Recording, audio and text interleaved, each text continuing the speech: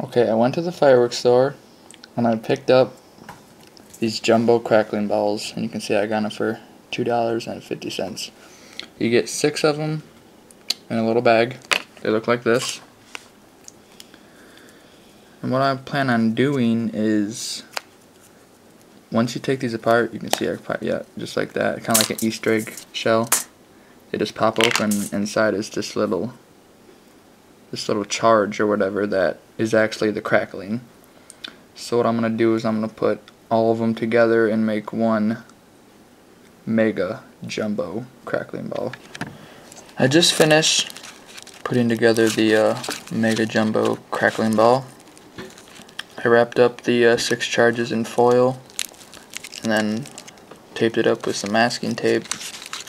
I cut up some quick fuse and just put it inside also, just to give it a little more power, just to give it a better chance of lighting.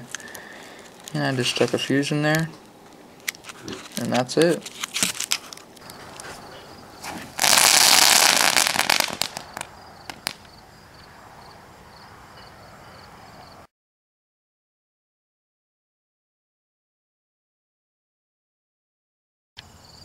Okay, so I've watched a lot of videos online of people doing these sparkler bombs. What they do is they just take a bunch of sparklers and tightly tape them together and stick a fuse or some sort of igniting, some way to ignite it, and it makes some sort of a explosion. So thought I'd try it. I think I got about 72 sparklers, so I don't know.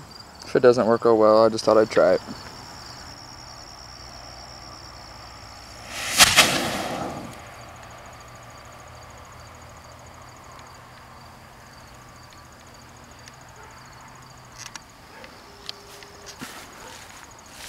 Well, I didn't really get it on camera, but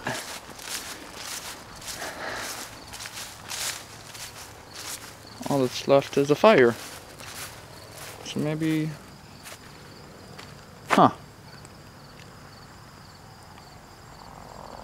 The duct tape is burning.